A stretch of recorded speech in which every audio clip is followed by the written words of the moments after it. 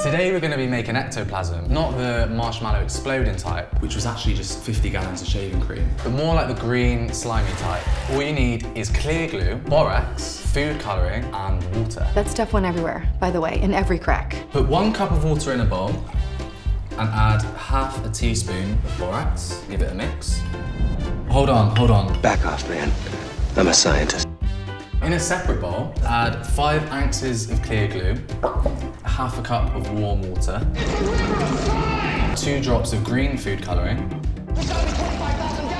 5 drops of yellow. Mix it up. Then slowly add your borax. Give it 1 final stir and you're good to go. There is no Ricky, only Zool. Did you know Bill Murray's role was originally written for John Belushi? He slimed me. But he passed away while the script was being written. However, on set, Dan Aykroyd used to refer to Slime the Ghost as John Belushi. What are you waiting for? Get ectoplasming.